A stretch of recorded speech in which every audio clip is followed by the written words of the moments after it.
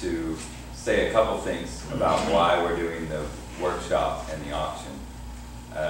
I kind of started it with the workshop was really my students, because I had this nice bass studio, and I promised George that I would start the workshop. That was our last conversation while he was still on this earth. So I hung up the phone and just said I was going to do it, regardless of my sanity.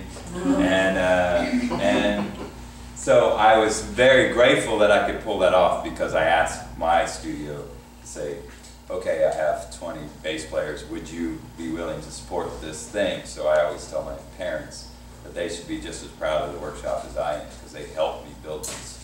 Because if not, it would have just been me losing money until it went out of existence, which is what happened to a lot of the other bass workshops that happened. But I call it Kansas City Bass Workshop because I really want it to be bigger than me. And of course, it's starting to become bigger than me, because now we have people coming from all over North America to study, and they recognize that it's really, really remarkable what's happening in the bass workshop. And we're also taking it all over the country also. So this year we'll also be in Twin Cities. The week after Kansas City Bass Workshop will be the Twin Cities Workshop. There's something about it that's really, really important, that it's not just a classical bass workshop, it's not just a jazz bass workshop, it's a bass workshop, which the bass represents the instrument that represents every style of music, which also represents every culture and every walk of life. So that's the most important thing.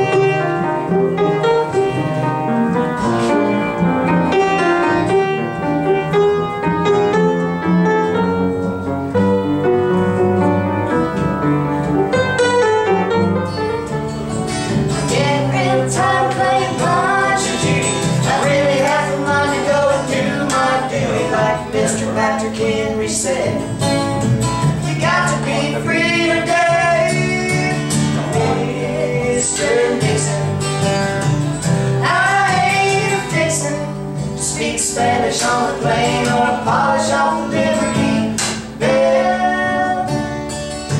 I just want to sit here on the shelf and watch you finish things off by yourself. But please let me do what I wanna. I'm just gonna sit around the house and smoke some big old brisket.